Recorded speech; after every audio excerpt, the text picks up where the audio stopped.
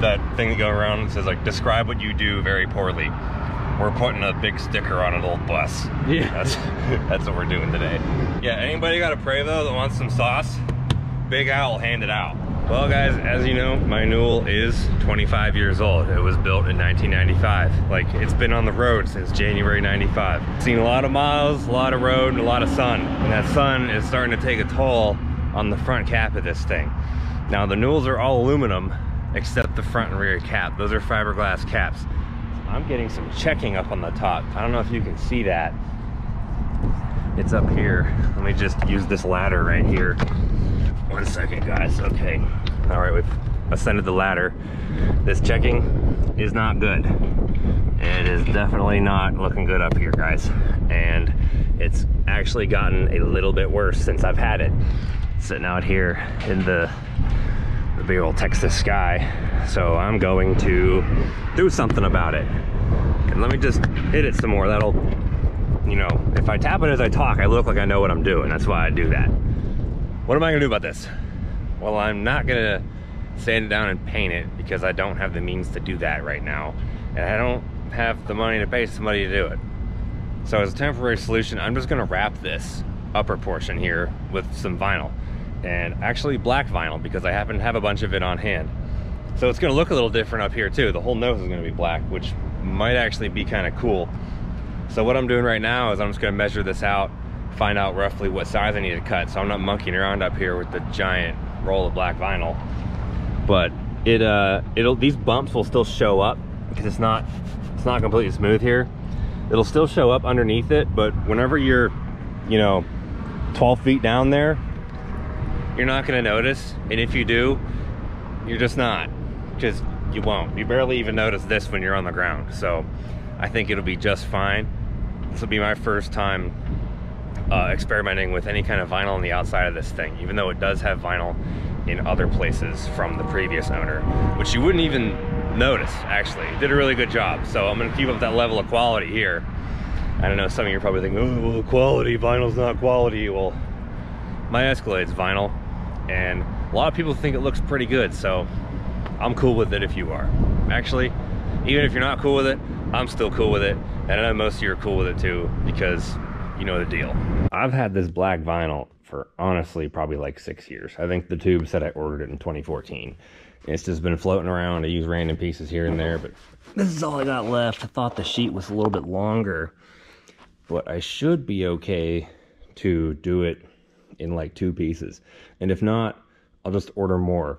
But at the very least, it will cover the messed up spot and keep it from getting worse. So I'm gonna measure all this and cut, you know, plan it out a little bit, cut a couple pieces and get it on there. I anticipate I'm probably gonna have to order more, because on that front part, I want to do the front, and then on the sides, I'd like to cut it so it kind of wraps up like with a curve, and instead of just being like just a straight line on the corner, give it like a little bit of a design. And I don't think I'm gonna have enough to do that. This will be good for now. That's all that matters. So I got a really scientific way that I'm gonna measure this here. I'm gonna show you something real quick, all right? So I need to go from here to just up over this, at least for now. And how I'm gonna do that is, well, see, we got elbow right here. Wow, it's as long as my arm. How about that, Baylor? You ready to go gap some Hellcats? Yeah, I don't know why they be getting bunkers so bad. He's making people mad. If you are a Newell person and you haven't seen my other, like, you know, car videos, go watch the one where we go to an outlaw track with his ZL1, and there's people like, it's a sketchy place. He went up there, people throwing cash around, and it's not a place for a 16-year-old to take a brand new car like that, but it was a good time for that reason. All right, Baylor, you think you can handle standing up here without like hurting yourself? Yes. Okay. We can try. I don't want to be the one to tell your dad that you fell off of a truck. Fell off a truck, yeah. All right, trying to wrap a Newell. This is how far that piece reaches over. If it's done in multiple pieces, it's not going to be a big deal because you're not going to be able to tell. If you want an example of that, don't look at the back bumper of my Escalade, because there's like 16 different pieces on it and you have no idea. But anyway, I'm going to start here because the wind's blowing this way.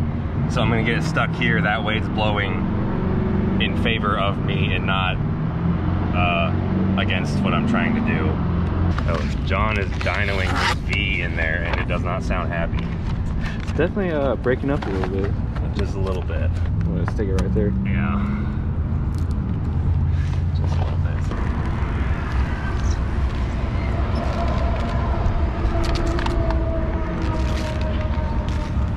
I might look like I know what I'm doing, and I don't. I'm just saying. We're just winging it here. Yep. And you know what I'm gonna do with this so it doesn't blow away? So the hut. Oh, don't squish it down yet. I'm gonna get it like kind of. We'll get it stretched a little bit. So it looks all nice and neat. You can always get the blowtorch if we get any like imperfections. You just kind of gotta swing it. Just you glass it piece by piece. There we go. That looks just a lot better.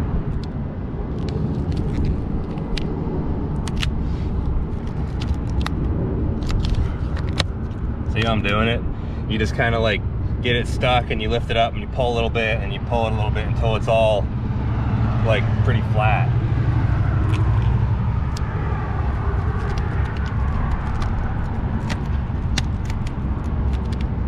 Some may disagree with that methodology, but that's how whenever I was doing the Escalade with my friend Austin and Sean, who also had not ever wrapped an entire vehicle before, we started by trying to like squeegee it and roll out the whole way, and that was just not working that well. So by the end, we had it dialed in to kind of do it like this, and we were knocking out panels so much faster.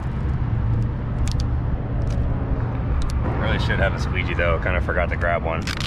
Yeah, we may have to go grab one of those. Yeah, I remember there was one sitting in there. Yeah, we'll get it here because it will, now that it's glass like this, we'll go from the center out. You know, I actually think it's probably gonna end up staying like this because the whole front end being black looks pretty freaking sweet. What I'll probably end up doing is I'll follow this line somehow. Like I'll take it black and then I'll swoop it up into probably like where that awning is, just about kind of at an angle that complements this one. That way it's all kind of looks like it's supposed to be that way. That's what I'm thinking. I'm gonna have to order more vinyl to do that, but that's not a big deal.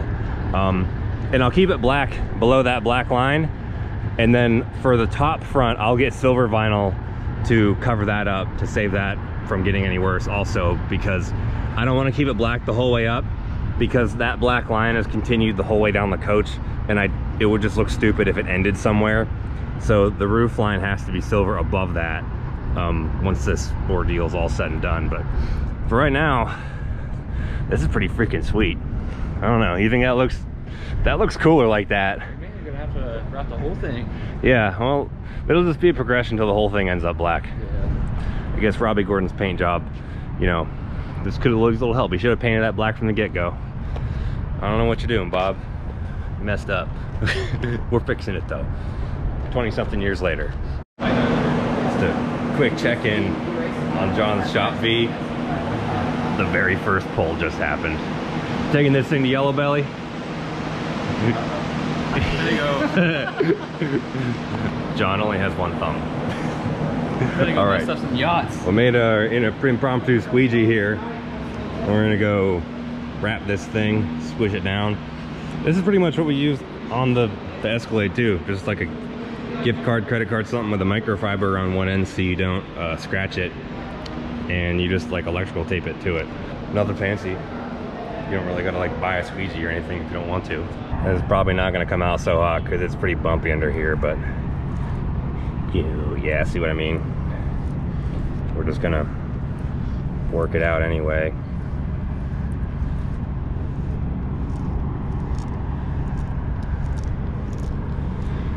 Just doing it. Doing what we can with what we got. That's the name of the game. See, in the non-check part it comes out pretty smooth, but this does not look that great. Oh well.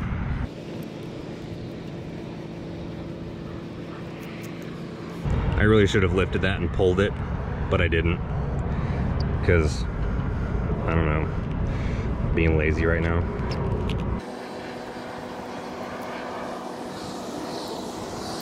I'll cut the clearance lights out after it's all tight. I'll take a razor blade and cut them.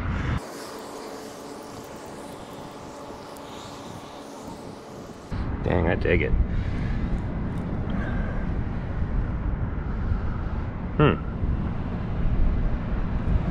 Working this corner might be a little fun. One-handed here. Let's see if I can get it done.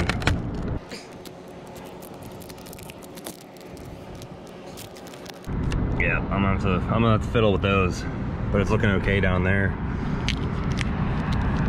Having this bump here is nice because it kind of forces it to stretch and glass a little bit better. I'll just get it down as far as it'll go, and then I'll detach this and run it down to the edge. You learning something? So what are you doing here? Getting her done. It's looking really good. Yeah, everything. I mean, the surface under here was rough, so it's gonna look like rough. It's gonna come through. But honestly, I'm really glad I found a use for this vinyl because it had been floating around for years. And I haven't used it on anything important because it was like scuffed in the tube. Like it was messed up from like the day I got it. It just didn't, you know, it wasn't up to par for something I wanted to put on my car like in a prominent spot. But this is perfect because this is, one, it's not permanent. Two, it's so high up you'll never see those scuffs anyway. And it's pretty cool. I wasn't even planning on doing this today. I just pulled my truck up here to start looking at it. And I was like, you know what? This is what I'm doing. This is today's video. You hear John's V in there, about to do some more stuff. About to make some horsepower. That thing's got like a 430 something cubic inch LSX block in it.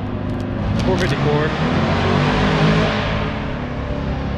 Is it a 454? Yeah. I thought it was a 430 something. No, it's 454. It sounds large. That's the highest I've ever heard it. Like, this is literally like a monumental moment for this car right now, and we're not in there. I know. Oh well. Like, this is the first time it's ever ran. Yeah, this is the first time it's ever done anything but freaking idle. And we're just sitting here like this. Yeah. We're putting a big sticker on an old bus. Yeah. That's like that thing that goes around and says like, describe what you do very poorly. We're putting a big sticker on an old bus. Yeah. That's what we're doing today. Are you going up here too? Just for now. Yeah, the material covers it, and there's some checking up here too, so in the meantime, while this thing is going to be parked, it'll be just fine until I can get a more permanent solution. I can always cut it off and trim it later. Yeah. You know, when I go to wrap this legit, I actually just take a DA, knock all this down, and then it will come out fine. If I had commentary, you should probably talk a little louder. Oh yeah, like talk like this? Yeah, I don't know if they can hear you whispering like that. Oh yeah, I do like to whisper a little bit. That's probably why we didn't use the in-car camera, because you probably wouldn't be able to hear anything I said. Now as I'm getting up to the top, it's getting harder because it's on the edge. That's why you always want to cut way more than what you're going to use, because the extra material helps you work it easier. Like if I did want to wrap up to here, I don't. But if I did, I would have cut it up to here. That way, like all this, that's a clean place to cut because it's smooth and was easy to lay. But fighting with these edges can get a little annoying sometimes, especially like here. To wrap this corner, I would have cut out way more and then heat a little bit and then stretched it over. So just a little tech tip for you guys. My hair is probably blowing all over the place right now. It's not, I don't care, just letting it ride. But now got this pinched down enough, I'm gonna cut it and pull this slack out of here. So I'm not gonna cut, I'm gonna cut a little bit past this edge, just because you can see there's like, you know, if I cut right on the edge, it's probably gonna show a little bit of silver or white underneath in this seam that'll look kind of goofy. So I'm gonna go a little bit over it and work at it from there, just so I can kind of tuck it and see where it's gonna lay. I'll make a more precise cut after this. Again, I am no professional, I'm just trying stuff. That's all this is. It's just lots of trying and seeing what works and what doesn't.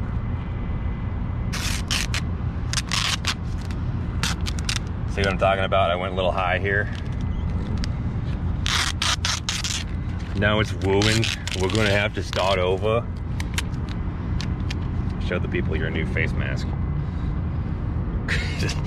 I'm not worried about it. From that viewing angle way down there, you're not even gonna see it don't that. matter.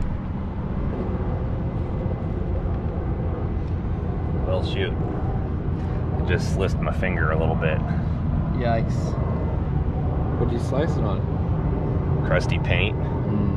It's not even bleeding though. That's how calloused my fingers are. I just sliced it open and it's not even like to the blood holding part of my finger.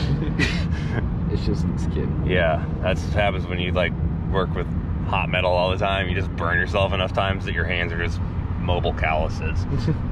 Only the viewers will see it. Yeah, don't look, guys. That's gonna get cut off anyway, but I'm gonna leave that there until I get some silver to do this part with, because there is checking under here. So right now, this part is just serving for sun protection and nothing more. And I'm just gonna cut this off because it's not gonna stick, because there's like dirt on the back of here. Don't worry, we're not lettering. We'll pick that up. Yep, I always do. I'm not kidding, I always do. I don't want to be that guy. Okay, well this looks pretty good. Let's go see what we can do for the backside. Gonna finish up this other side here. Got it all wiped down. Baylor's out here scheming on how he can destroy that Hellcat next time out. You don't want to poke this guy. You never know who he's gonna come back out with. But that ZL1 has far from reached its limit. That's on baby power right Just now. baby power.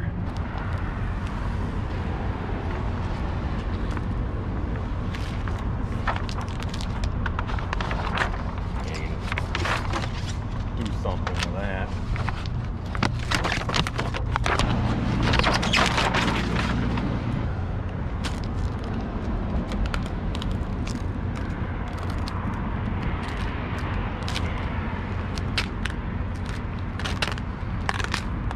Very, very interesting. If I fall, will you catch me? Maybe. Okay. I can work with that. It's better than no. Are you ever gonna put a big turbo on this? Oh yeah. I just have to like get it to the point where all the other little like dumb stuff that is currently like a problem with it is out of the way before I put a big turbo on it and try to blow it up. He's gonna drag race this thing. Yeah, anybody got a Prevost that wants some sauce? Big Al will hand it out. I can launch this thing so hard the cabinets fly open, and I'm not even kidding. I'm gonna get a shot from back here. See how it looks. Oh yeah, so much better. Does it look cool? It looks pretty cool. It looks like the glass goes farther up. You should do like a crazy wrap on it. You mean crazier than a 45-foot bus with checkered flags down the side? Yeah, like looks pretty good. Maybe you should just leave your lights up there just like that. You know, this one leaks a little bit, so I think I'm just gonna leave it covered for now, because honestly, you don't need it. not right now. I mean, do I want to work on fixing this leak, or do I want to cover this up and take the free coverage while it sits here? I think I'll just leave it covered for now. I can always cut it out later. Now let's back the truck out of the way and see the finished product here. Get some light on it. Yeah. Good old Elvis. It's been through a lot.